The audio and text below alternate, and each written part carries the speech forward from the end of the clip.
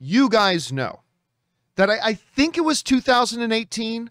2018 was the year, I believe, of A Quiet Place. Might have been 2019. You guys let me know in the live chat.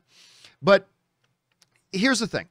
My favorite movie of the year, let's say it was 2018 that it came out. My favorite movie of the year, not favorite genre movie, not favorite subcategory movie. My overall favorite movie of the year that it came out was A Quiet Place.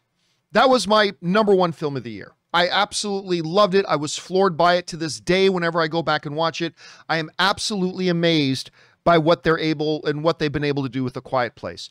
What John Krasinski was able to handle, and you guys in the live chat, Omar, K Major, Carl, letting me know, was 2018. Okay, good. It was 2018.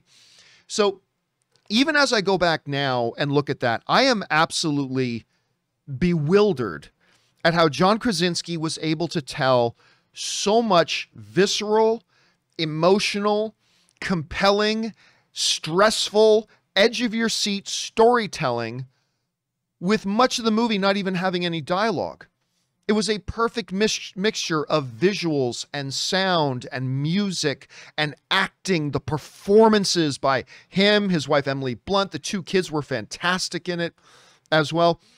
I know everybody likes A Quiet Place, but I still don't think that A Quiet Place gets the credit it deserves.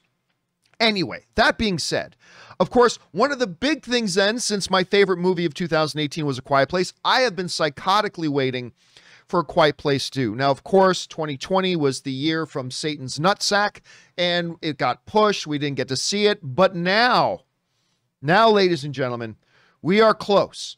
This month, we are getting A Quiet Place 2, and a brand new trailer has just dropped that they are officially titling the final trailer. You know what's funny? Just the other day on the show, somebody wrote in and asked, hey, do you think we're going to get another trailer for A Quiet Place? And I said, I don't know, maybe. Like, I don't think they need to put out a new trailer. Maybe they just need to do a push of the trailers they already have. But they have indeed put together a new trailer, and they called it the final trailer.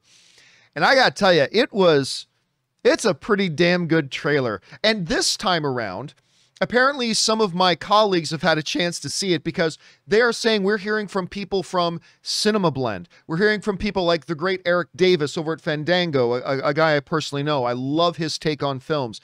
Heather Wixon, who I have had on a panel of mine before, a great horror film journalist, giving their quotes and comments, and they are giving rave reviews of A Quiet Place 2, and that's been included in with this trailer. Of course, it's not new that a trailer has what do you call it? That a trailer would have those little review quotes, right? Little review quotes. I've had my review quotes on a couple of films.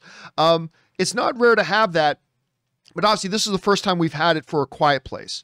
And they sound good. It looks excellent. Again, we got a little bit of Djimon Hounsou in this one. That's good to see because I love Djimon Hounsou. You guys know that. But it captures everything. It starts perfectly with John Krasinski. Nothing says this is a flashback scene like showing one of the dead characters. So John Krasinski, it's like, what's going on? I don't know, maybe a bomb. So we get a little bit of that. Fast forward, just the visual tension.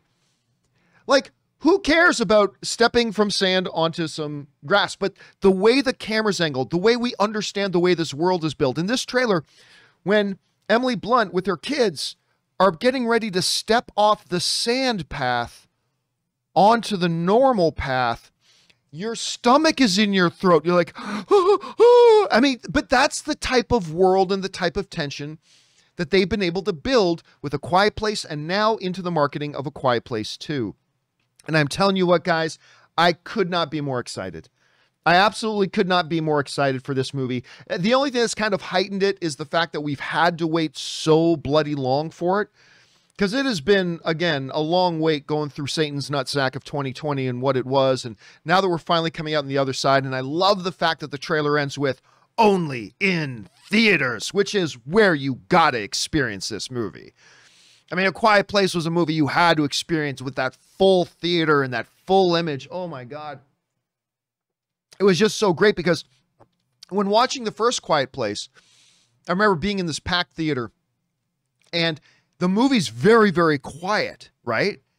And you could so clearly hear everybody in the theater gasping and jumping and It was just so much fun. Cannot wait.